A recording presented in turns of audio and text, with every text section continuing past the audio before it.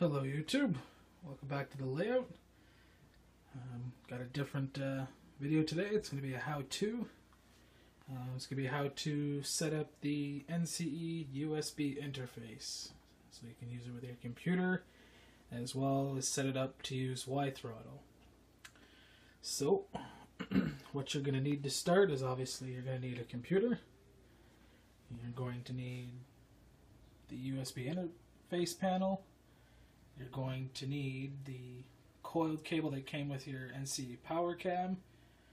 You're going to need a USB cable with the square end, similar to what you need for a printer. And for WiTrottle, you'll need some sort of smart device. So I'm just going to be using my iPad because I'm using my phone to record. So basically what you're going to want to do is ignore all the instructions except flip to the back for the quick start, because I went through the other instructions and they weren't very helpful. So the first thing we're going to do is you need to download the JMRI or Decoder Pro, and you can just go to JMRI's website. It's right on the home page. You can just scroll down until you find product release and then the downloads there. I'll put the links in the description.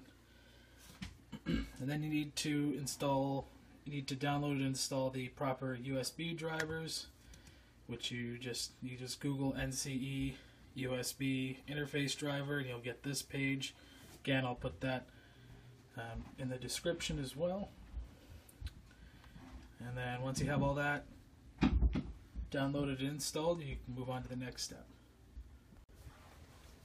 One other thing I forgot to mention is something you're going to need is with your computer, you're going to need Wi-Fi and be hooked up to some sort of network. I'm just using the home network that the internet's all set up through and through the router. Something I forgot to mention. I know you can probably set it up through if you bought a wireless router and just set up the server through that way, but I am using it through the home network here, and then that's what the iPad picks it up on. Another thing I forgot to mention, I just realized, was when you're setting up the panel, there's little things, jumpers that go here, and you have to take them all off for it to work. It won't focus, but they're just tiny little black things that come on it. You just need to take those off. Alright, moving on. One other thing you're going to have to download, you have to get Java to run JMRI. So just make sure you download that, and then we can get to the next step. Alright, now once you have Java, the USB driver, and JMRI installed, you're going to want to take your coiled cable. You're going to want to plug it into the your panel that came with the power cab. So you're just going to want to go ahead and plug it into this guy here on the right side. Okay. Thing to mention, I've plugged it into this one. This one here is the one that goes to your power cab, but you can also plug it into the back, which looks a little nicer. And then you can run it here, and it says you can plug in the USB interface there. So, and it does work. I've tested this already. Okay, so anyways, you take your USB interface. You plug the other end into it. I'm doing this with one hand. Okay, plugged in all like that. It's not going to stay. There. Alright. Alright, so, and then the next step is to plug in the USB cable. I've already plugged it into my computer, so that's plugged in now. Alright, and then the next step is to go ahead and power up your power cab. So by doing that, I'd just be plugging it into the panel. Cab will come on, I'll send power to this. And then... Okay, so I've just gone ahead and turned the volume. I muted the engine because it's just too loud. Next thing you're going to want to do is open Panel Pro, which is what comes with the JMRI.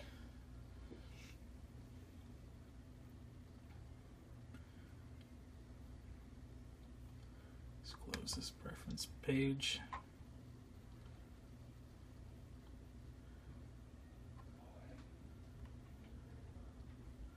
Alright, so this next preference page will pop up. System manufacturer, you're going to want to go ahead and select NCE. And then your system connection is the NCE USB. Just click on that. The serial port is COM3. And then you just go ahead and close this and save. We'll restart this later.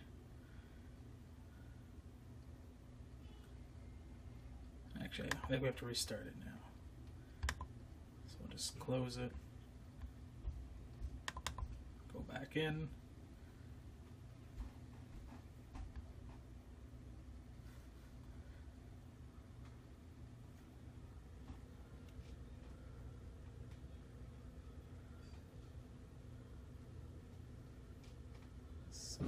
As long as that doesn't turn red, that means it should be good to go.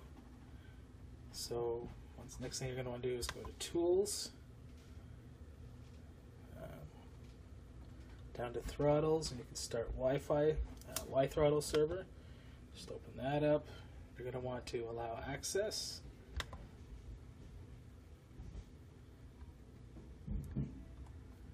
This is going to pop up.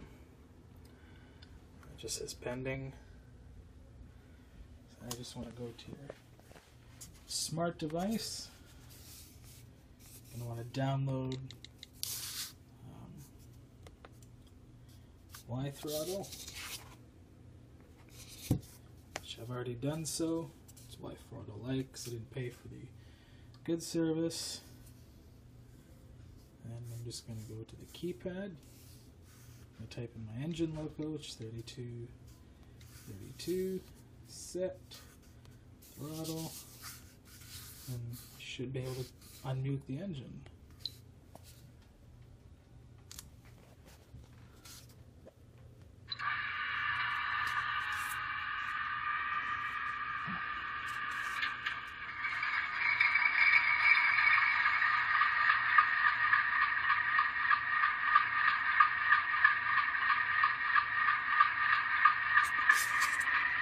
Alright, so if we go back over to the computer, you'll see that it has a device name with an address selected. Mine says master because that's the name of the iPad. And then from there you're good to go. From the headlight, bell, horn.